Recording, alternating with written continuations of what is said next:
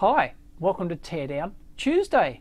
Now I actually asked on Twitter what I should actually tear down today because, well, I do actually do the teardown on Tuesday here in Australia, not Austria.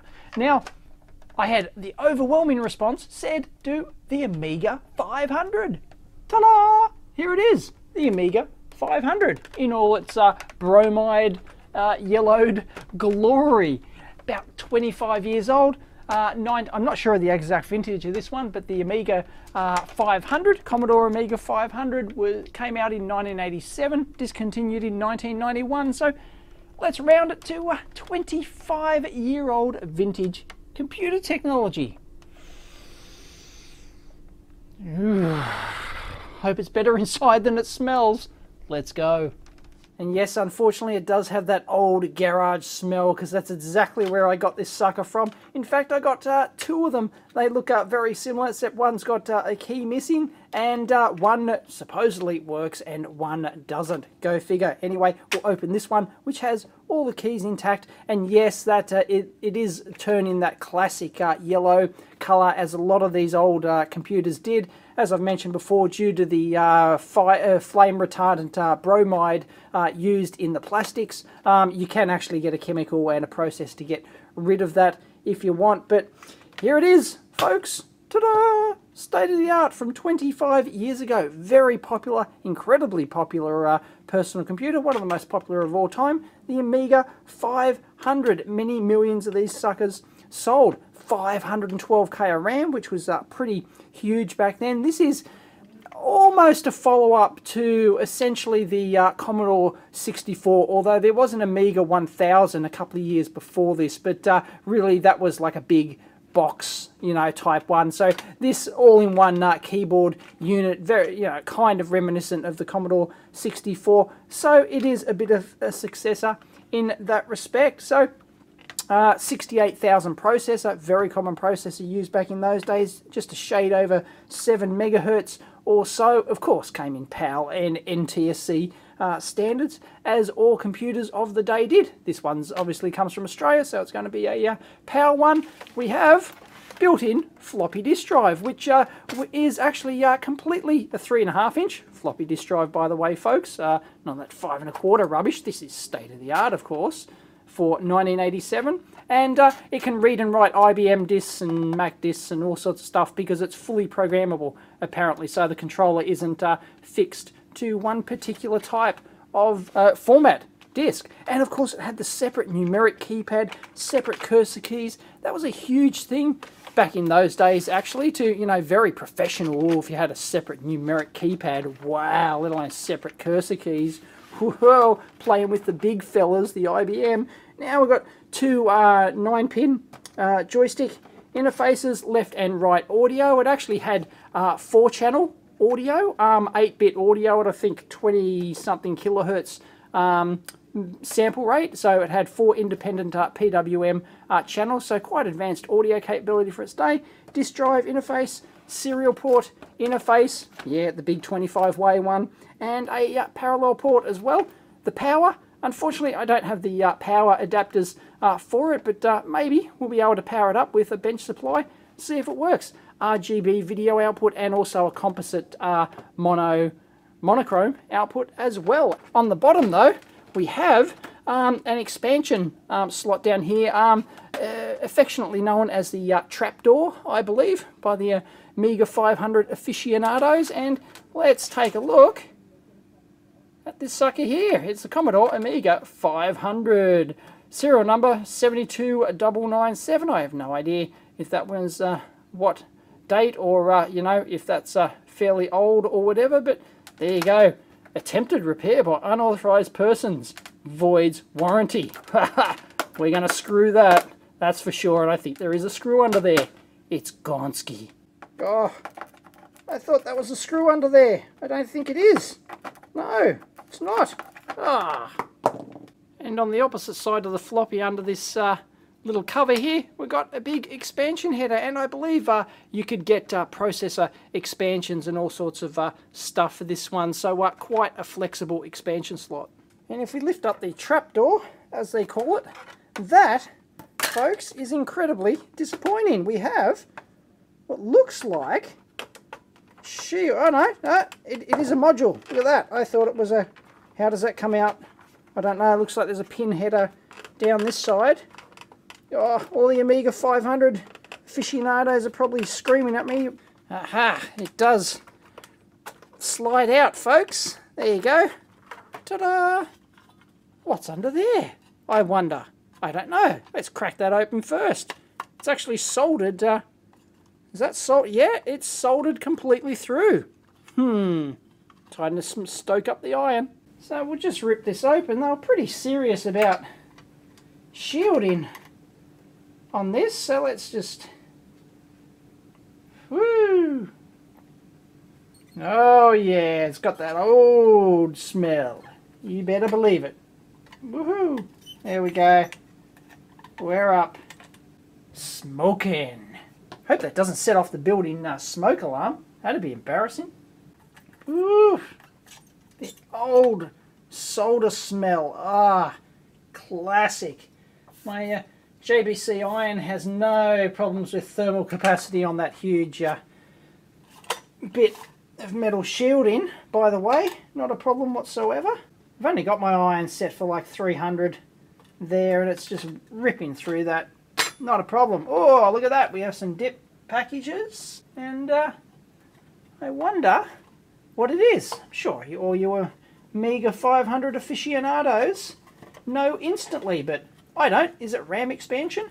Probably. And well, no surprises whatsoever. It is a memory expansion card, 512K RAM. So this is a 1 meg Amiga 500. Ooh. And we've got ourselves a real-time clock down here. There we go. It's an Oki part. There's our 32.768 kilohertz watch crystal. There's a little tweaking cap there. And our backup battery has, I don't know, starting to get a bit crusty. And there's the money shot for you retro fans. Oh, Texas Instruments TMS 4256 150 nanosecond DRAM. Woohoo! 256K bit. Unbelievable. So obviously we need 16 of these chips to give us 512 megabytes. And that's exactly what we get. And check out the date code. 31st week 1987. So yeah, this could be one of the very early units. We'll be able to see this a bit more when we open the main board, see what all the date codes on there. It could have been, you know, old stock RAM or something like that when they assembled it, you know, back in the day. I don't know. These things were, you know, usually pretty high turnover. So, yep, we might have a 1987 vintage first year unit here, folks. And we have ourselves a Rev 5 board though. So, yep, your guess is as good as mine. And yes, assembled in Hong Kong, as were all low-priced, dubious products back in the mid-80s. And as everyone knows, what are you talking about, Doc? All the best stuff's made in Japan. And we have a confirmation date on the PCB as well, 29th week 87. That would have been the bareboard PCB manufacturer putting that date on there, most likely. Now, as for the main unit, we have a combination of Torx bits and Phillips, so I'm not sure what's going on here. There's a couple missing, so someone's probably had a hack at this. I'm not sure if all of them have to come out. I'm assuming, I mean, this is holding down some sort of, no, that seems to be holding down some sort of extra metal thing in there. This is a much deeper screw here, so I'm going to assume they only have one over there. It's kind of weird. And there's a couple of Torx along the top here, so I'm not... Yeah, they all look matched, so they're probably original. So maybe these Phillips ones, actually, are holding down something else in there, which we might find out. Yeah, okay, yep. Looks like the top cover is probably going to lift off. I think. Yes. Oh, it's a bit crusty. Ta-da. Oh, look at that. And here's our keyboard controller. Check it out. We've got a 6570-036 from Moss. That is, I googled it quickly, Amiga 500 keyboard controller. Yeah, thanks for that. Woohoo, folks! 7555 timer. Awesome. Old school. Brilliant. 74LS 123 and a 74LS 27. And then we've got our two LEDs over here, which are quite an unusual package, actually. Oh man, check out the PCB, folks. Look at this. Double-sided board, but non-plated through to save cost. Look, so they've got the jumper links on here like this, and then soldered on the top side where it needs to be. Oh man, really crusty Hong Kong 80s technology stuff. Ugh. Yeah, this thing really is crusty, like it did come out of a garage from some 40-year-old guy who's still living with his parents. That's the kind of, yeah, you know what I'm talking about. And it looks like, shield here, looks like the screws are missing. So, looks like we've got a tab under there. Let's lift that up. But I reckon somebody's had a crack at this and they haven't. Bastards haven't replaced the screws. How dare they? Another one. There we go. Our shield should now, hopefully, lift up. Come on. Ta-da! Got it. We're in. And here we go. Single board construction, all through hole, of course. All the main chips are socketed all around here. And, of course, they have the famous names on them. We've got a fat Agnus, we've got a Paula, we've got a Gary, we've got a Denise up here. They're the custom Amiga ASIC chips which were given these names. They stand for various things, all done by MOS technology as well. Same as before, 68,000 processor. We've got 512K of RAM down here. And we've got some audio filter stuff around here. We've got all sorts of EMI stuff up the top, which we'll take a look at. Power in, there's really nothing in the power side of things that comes straight from the external power adapter, like straight in there. There's no switch mode stuff, no nothing. So the external linear power supply makes it all easy. And we've got an interesting looking hybrid up there. And our floppy, maybe there's some extra circuitry under there as well. We'll whip the floppy out and we'll take a look at some of this in more detail. Check it out, folks. That 40-year-old guy in his parents' garage really is a bit of a doofus, because look what he's done when he's put the floppy cable back in here. He's missed a couple of the pins on there. Oops, maybe that's why one of these units doesn't work. We've got ourselves a Rev 5 board here, silkscreen date code by the looks of it, 13th week 88. So there you go, that one could actually date it to early 88, and of course the famous internal code name for the Amiga 500 is the Rock Lobster, and of course B-52s. You young whippersnappers wouldn't know who the B-52s are or how Rock Lobster associates to them. I will leave that up to you to Google it. And woohoo, some really advanced audio filter in here, folks. TL084 quad op amp and some RCs. And yes, folks, we have genuine Foxconn connectors. And yes, that is the same Foxconn you've heard of these days in association with Apple, slave labour and suicides. If you believe all the stories. Yes, they started out manufacturing components, most notably connectors. No wonder the thing was sold as not working. All four of these ASICs here, mounted in the sockets, upside down. All the electrons are going to fall out. Jeez. And here's our first ASIC we'll take a look at, which is Denise.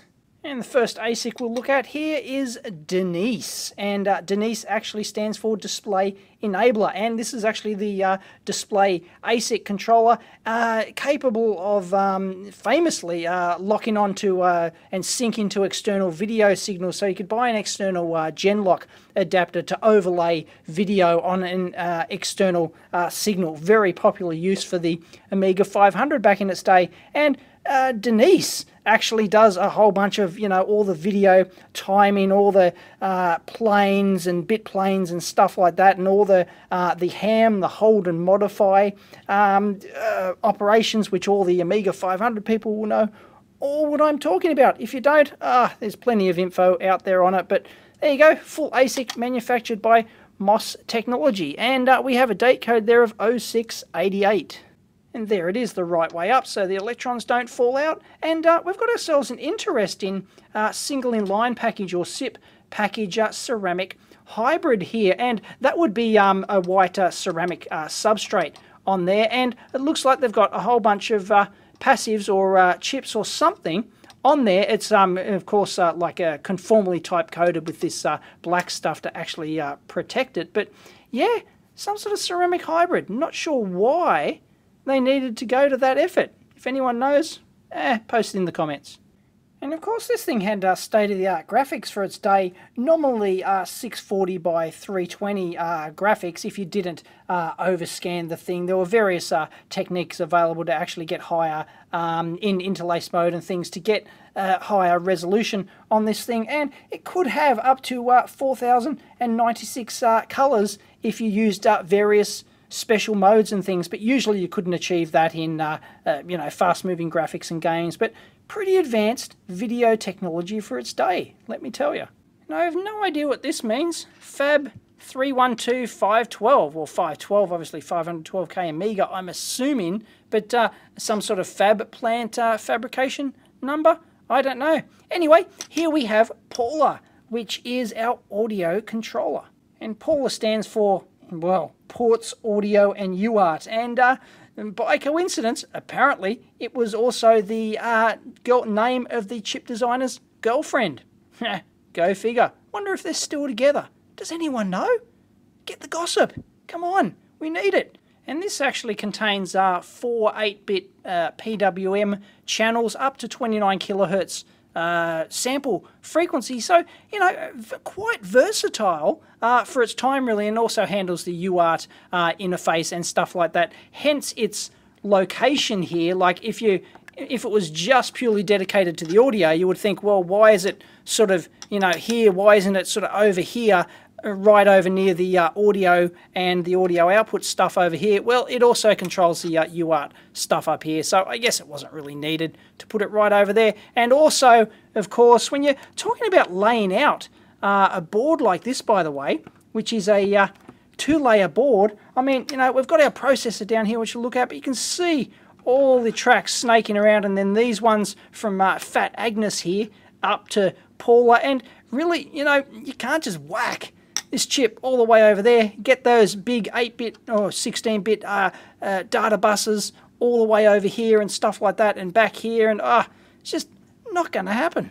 So there's certainly a bit of art to sort of laying out a double-sided board like this, really, because, you know, all the memory, of course, has to be in line. You can't just whack the chips anywhere you like. Of course, near the I/O here, we've got our output 74F series chips, I'm not sure, latching or whatever, buffering or whatever they're doing. Right near there, we've got our data flowing out from these 244 latches, buffers, right down into here, LS373s, and it all just, you know, flows nicely. It comes from the processor over to the ROM is, of course, linked very close to the processor. Fat Agnus here, one of the main controllers, sort of right in the guts of that, going down, controlling the memory and all that sort of stuff, going, and of course interfacing to the sound and UART chip. Paula going over to Gary here, and it all just flows nicely. There's a lot of art to get in a double-sided layout like this. Anyway, getting back to Paula here, Paula not only handles the 4-channel PWM audio, as I said, handles the UARTs, handles interrupts, handles the joysticks, all that sort of, you know, external I/O stuff. Now, all these ASICs here originally stem from what's called the OCS, or Original Amiga chipset, but this one is actually the, I believe it's the enhanced chipset, because down here we have Fat Agnus instead of regular Agnus used in the original chipset. And here's Fat Agnus in an 84-pin PLCC. The original version of Agnus was in a 48-pin DIP package, but the later versions, the fat ones, big chunky 84-pin PLCC, the biggest pin count device on this board by far, and it handles all of the memory interface. In handles up to this one handles up to 1 meg, so hence you can see it's coupled down here into the DRAM. So effectively this is the DMA, the Direct Memory Access Controller down here. It also contains some of the video stuff like the Blitter interface and things like that. So really critical chip in the entire Amiga 500 design, and one of the main things responsible for its excellent performance for the day. And all of the timing in this thing was actually all built around essentially the video mode you're in and the essential video timings, because back then, you know, video dictated, you know, pretty much everything in terms of the way these computers were designed and operated from a hardware architecture point of view. So effectively what the video blitter inside this thing can do was transfer stuff in memory without hogging up the CPU, basically. So it sort of, you know, took a lot of the video processing away from the main CPU. And really, even though this is a pretty powerful, you know, 68,000 processor for its day, you know, 7 megahertz, if you want a lot of high-end graphics, you can just bog the whole thing down, just bloody refreshing stuff. So really, that's what this direct memory access controller and the blitter engine inside this thing was able to do, offload a lot of the grunt work from the main processor.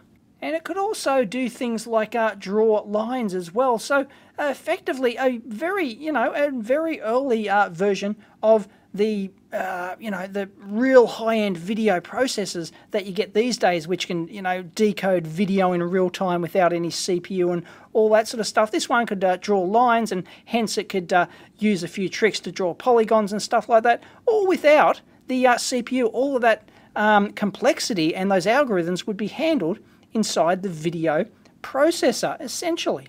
Now, another subcomponent in this makes for interesting reading. It's called copper, and it's basically essentially an independent finite state machine inside this thing that allows you to change video modes and all sorts of stuff on any point on the screen at any time. So really, the Amiga 500 was very flexible in terms of you know, just displaying pretty much essentially anything you wanted on the screen, including different resolutions and different modes on the one screen at once.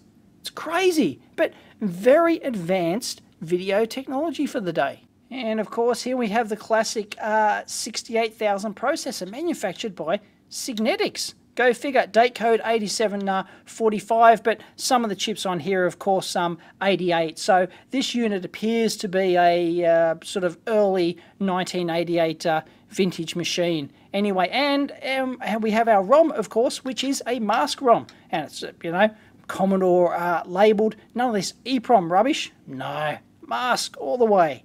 We've got one! Yes, folks, a 555 timer brings a tear to the eye.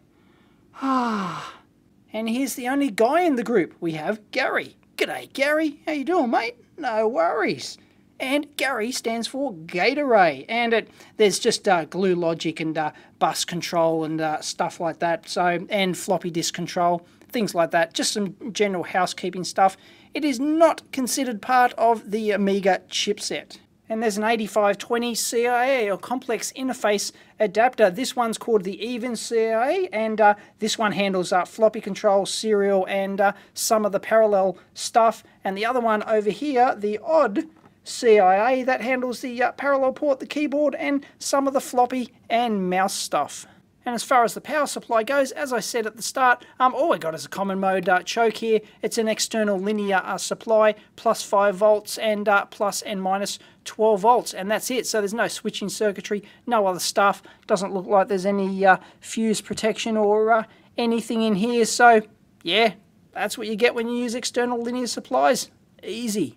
And you'll notice quite a bit of EMI stuff around here on the external ports. You'll notice all those ceramic caps there, and over here you'll start noticing some ferrite beads. There we go, all for external EMI.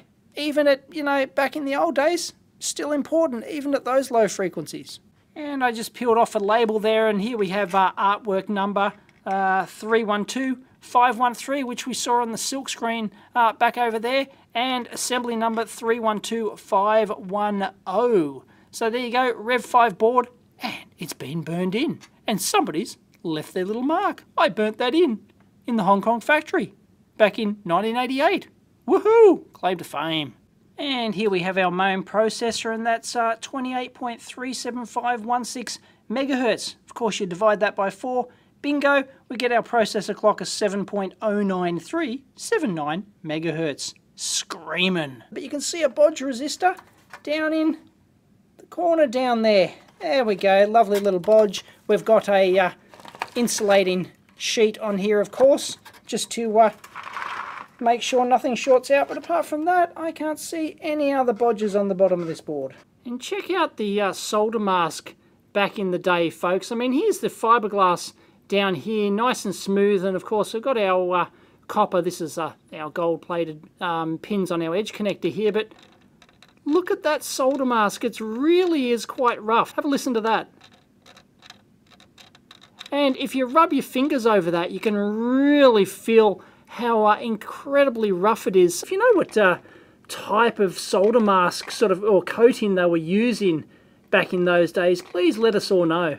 Fascinating stuff. Really different. You don't see it these days. I actually decided to take the complete board out here so I could solder some wires onto that DIN connector on the back. Make sure I get a good connection, and you can see some of the layout here. It really is quite nice. Of course, being a double-sided layout, they've got predominantly the bottom side of the board, of course, running horizontal like this, and the top side of the board running traces vertically. That's how they've done most of it. You can see quite some beautiful layout work down in here over to the connector flowing through and down to the main ASIC chip here. The processor tied very, coupled very directly into the expansion bus over here with no protection resistors, nothing, just bang, straight onto the processor. And of course further down here you don't have much space to, especially when you put in a couple of big fat power traces down in here to run these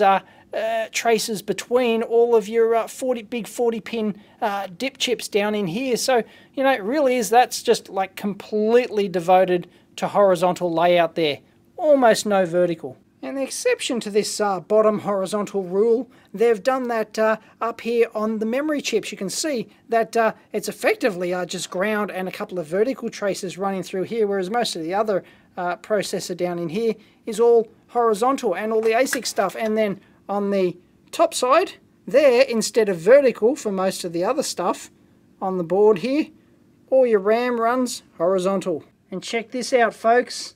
Look at that. Broken joints on the DIN connector down here. Look at it. See those? Just popping straight through. So even if I did have the power adapter, would have been completely intermittent operation. Ah. Classic. Look at that. Just too much stress on that DIN connector there. I'm just wiggling it with my finger there. You can see those joints just popped straight out of that sucker. Gonski. Maybe that's why this one doesn't work.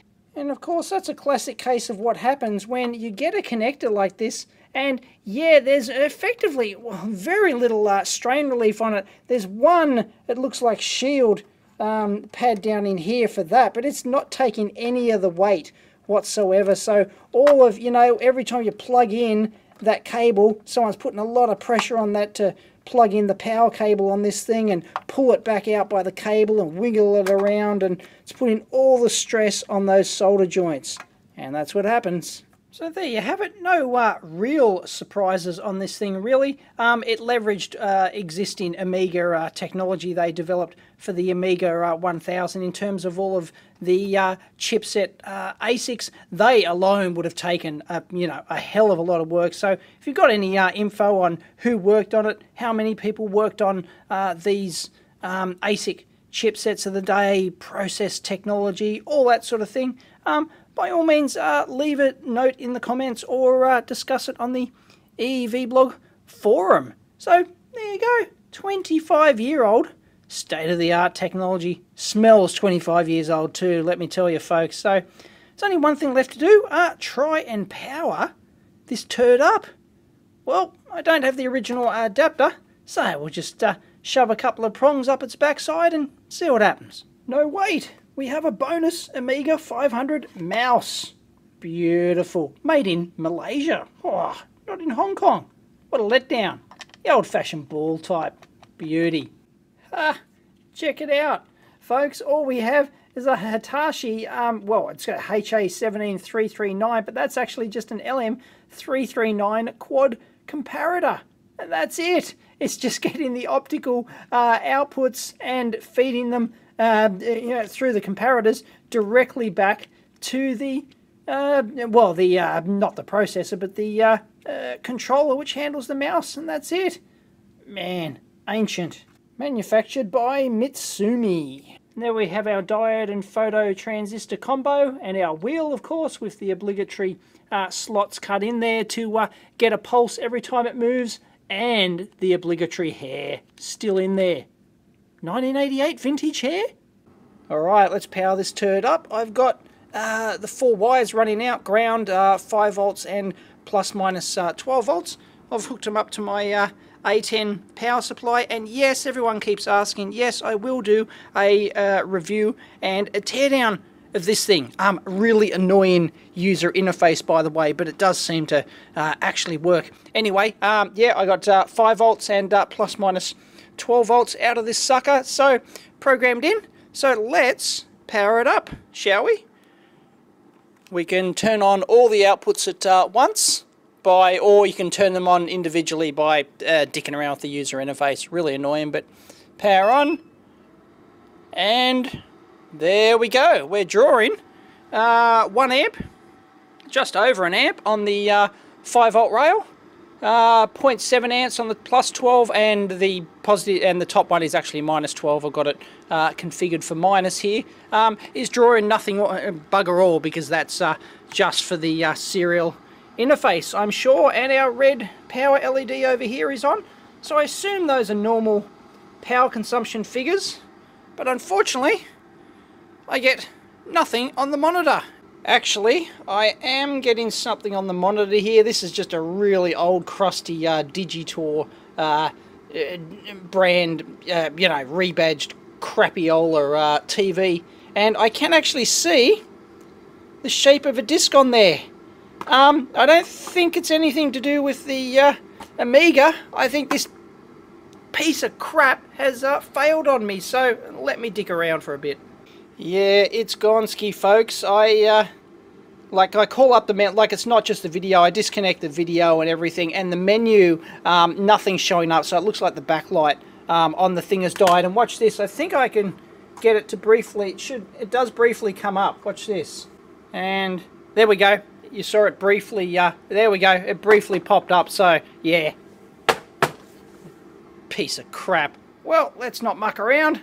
This monitor will surely work, and it does. Ta-da! There we go. We have some sort of boot screen, version 1.2 Amiga Workbench. So presumably we need the Amiga Workbench disk. I thought it'd be built into ROM, but well, thankfully it did come with a huge bunch of disks, and I do have the Amiga 500 Workbench International and the extras and basic disc for the 500/2000. Let's give it a try.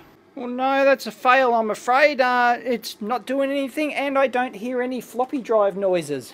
Bummer. Alright, I've taken the other Amiga 500 apart that I've got, and as you can see, the main board is actually like a gold coloured, or a clear solder mask, so you can see the copper through it. Now, it's different to the slightly green tinge we had on the other board. Now, it's exactly the same Rev 5 board, though. A few component differences, like a few capacitor brand differences and stuff like that. And we have a different board in here. It looks like we have a small memory board with a real-time clock in it. So I'm not sure about the capacity of that one. It's not marked at all, but the floppy drive is different. It's only got a two-way cable on it. Here's the one out of the other one. It's actually got a four-way cable here, whereas this one's only got a two-way cable. So anyway, I'm just going to whip the floppy drive out of this one, put it into the other working machine, and hopefully we can get it to boot. Yes, folks, I think we're in. I put it in. Floppy drives sound good. It's loading. Sam's Workbench disk. Somebody's personalised it. Release 1.3, super version 34.4, copyright 85, 86, Amiga Corp. There we go. So yeah, there was something wrong with the floppy drive, and it seems to be loading this original disc. no problems at all. Sam's workbench disc. He's, whoever Sam is, I don't know. Is this normal? Has he modified it for his own use? There we go. Mouse works. Not a problem. It's taken a while to boot, but this thing works absolutely perfectly, even after, what, 25 years. The floppy drive still works, and the disk still works. Workbench release 1.2, 297, 360, free memory, because I haven't installed the memory module. And we're in Sam's workbench. That's pretty bland. So here we go. I have no idea how to use this thing, but let's click on Sam's workbench. Can we? No, left, right, no, single click. Oh, there we go. We've opened Sam's shell, utilities, preferences, system, trash can. Man, it's really, really clunky. All the Amiga people are probably screaming at me because I have no idea what I'm doing. Can we drag the window? No, here we go. Can we drag that? Yes, we can. Oh, look at this, state of the art, folks. Absolutely state of the art stuff. Titles, preferences, system. Let's go into system. Little drawer opens there. How do I open that? Yeah, thanks. Oh, double click. Okay. Format, CLI, net printer, disk copy. Fast mem first. Whoa, we've got the command line interface. Sorry folks, I don't know any of the command line stuff. What have we got in the utilities? It's really, it's quite quirky to open this thing. Can't open utilities. No idea what's working. Okay, now let's see what happens to the current drawer when I insert a disk. I assume it will auto-detect. And here we go. Yeah, oh, there we go. Yeah, the 5-volt rail. It looks like it's only using, well, it is only using the 5-volt rail. I can see because it only had those two wires, the red and the black coming from the 5-volt there. So, yep, it just jumped up when it spun up the motor there. But apart from that, it just drops back. Alright, let's try and run 688 attack sub. Yeah. And it turns out if you right-click on the mouse here, it gives you these menus here for disk and workbench. Open. There we go. Alright, they are the files on the disk, and I'm running now 688 attack sub. Zzz. It's sleeping. No, here we go. We're going to run it. Unfortunately, it's only in mono. Hey, I can see myself. It's only in mono, folks. So, we would need... Whoa, look at that. Come on. Load up. Load up. The power LED's flashing. Is that normal? Oh, software failure. Press left mouse button to continue. Guru. Meditation. I love it. Press left mouse button to continue. Alright. Well, something happened there, folks. I'm not sure what. Amiga-DOS. Still executing. Maybe there was a read error on that disk or something like that.